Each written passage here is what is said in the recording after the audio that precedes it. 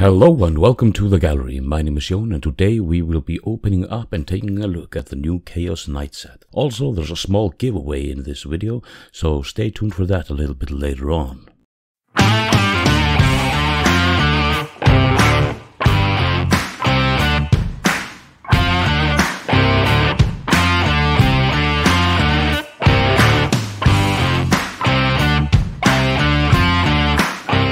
And here we have the new Chaos Knight Army set.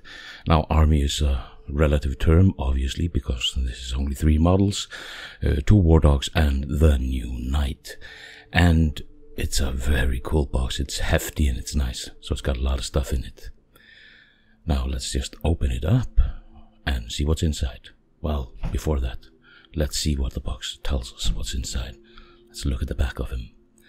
Now we have 1 Knight Abominant, 2 War Dogs, a new rule book, and some data cards, a rule pack and an assembly guide, and that's very handy because these are big and complex models, so we're gonna need all the help we're gonna get to put them together. Now let's open it up. And immediately we got a bunch of sprues. Not surprising, I mean the regular Knight are on quite a few big sprues.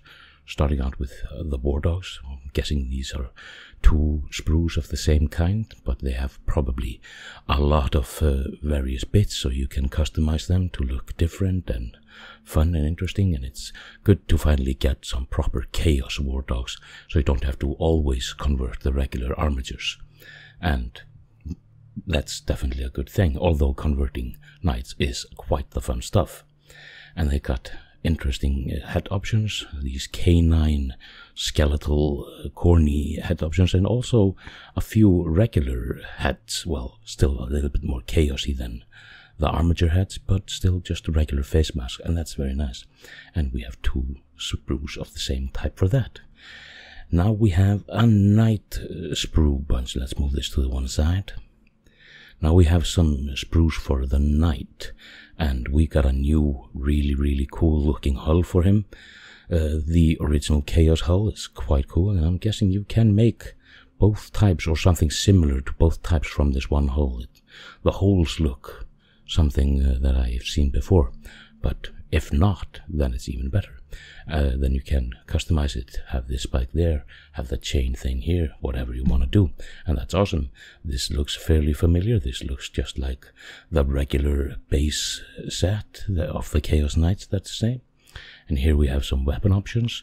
These are the same weapons as the original Knights, Chaos Knights have, so you can get a lot of weapon options for this guy. I'm guessing a lot of magnets are in my future for this guy. And we get these cool looking shields, 2 different types of shield, the original one and a new one for those shield bits, and of course the chained door, so nobody's going out of this Knight. The guy who's going in, he's staying there. And yeah, like I said, 2 different types of shield, and options are always awesome for Knights. And even the leftover bits, I'm definitely going to be saving them and using them for a conversion from a regular Knight to a Chaos Knight. So that's definitely a fun thing to do. Now, the Knights are out of the box and we got this glorious artwork. I'm probably going to put that on my wall. I love Knights, and this looks, well, sadly it's the same artwork on both sides. And I love the look that these artworks are giving us, and even though it's technically not the same color scheme I like to go for, still a damn good picture. And then the rest of the box is in this nice little plastic thing, so it doesn't go everywhere. Got a new rule book. We'll take a closer look at that a little bit later on. Some decals, 2 types of decals now, because now we're getting decals for the armatures as well. And I haven't used a lot of decals up until now. I put a fair bit here and there. Might even go a little bit decal heavy this time around. I'm not certain yet. I'm still working on what kind of paint job I'm going to do. Got some bases, that's definitely necessary. And the data cards, and I love having data cards. It's just much easier, especially when I'm not the best of players. I haven't even played with my Knights yet, but I like to have it easy and on hand, so data cards are awesome. Now let's take a look at the books. Let's start with the assembly instruction, because it's just a better thing to start with. We have the armature, the war dog assembly and the knight assembly. And these are quite fun to look at because they have different legs. They have more evilly chaos legs. And that tentacle thing looks really, really disturbing. However, what I'm not seeing in this is the assembly instructions for the other weapons. So I have to dig up if I still have the original assembly here somewhere lying about, or look into the internet, see if I can find it somewhere. Hopefully I do. And like you say, here are a lot of sprues. For the war dogs, you can have either one or the other option, but of course, even though you have those two options, you can still mix and match. Like you see, you can go for a carnivore, brigand, or stalker. Now, I don't know if I can magnetize these or not, or, well, you definitely can magnetize them. I'm just wondering how much of an effort I have to put into it, or I might keep just a little bit of weapons left over so I can convert another armature into even a more chaosy carnivore, brigand, stalker type of look. And of course you have the abominant. But in the assembly instruction and on the picture of the sprues, there are no pictures of the original sprue with the original weapon. So I find it quite likely I have to find that booklet somewhere around here. Really cool rule book, this special edition rule book. Really, really love the artwork in these books. So we're just gonna page through it now. We're not gonna go over every single bit because that would take a time, and it's not really the theme of this video. I might read a few snippets from here and there when we're assembling it, just for a little bit of fun, a little bit of flavor, something similar like I did when I did the Belagor model. And the inspiration that you can find in this is quite astonishing. There are so many different types of looks and things. I'm still not certain what color scheme I'm going for.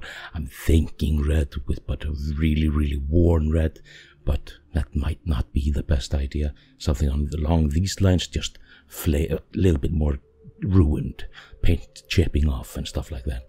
But who knows, I have to pamphlet through this and see if I can find something that catches my eye. And most certainly I will find something that catches my eye. And of course, a bunch of rules about it and different types of things you can do with the knights. But this is quite the glorious book, and I really like it.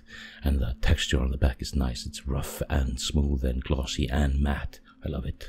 Now on to the giveaway. Nothing too fancy, I just feel happy that I reached 1,000 subscribers. I know that might not be much for many folks, but for me it warms the cockles of my heretical heart. And to boost my spirit even further, these new Chaos Knights are truly scrumptious. So let's keep this simple. Use the hashtag #LetChaosReign. The price is $100 US or 80 and a bit of change, Great British pounds, virtual voucher for Games Workshop webstore. A single winner will be picked from the comments that have this hashtag. This will run over the next few weeks until the new Chaos Knight set is fully painted. In the video after that, I will announce a winner. Side note, even though you can comment under whatever video I post after, and including this one all the way up until and including the final painting video, only one voucher will be up for grabs. So thank you very much for joining me here today. There are links in the description for all kinds of stuff, social media and various tidbits. You do with it what you will, as per usual. Like, share and subscribe and hit that little bell thing and let the colors flow. But until next time, farewell.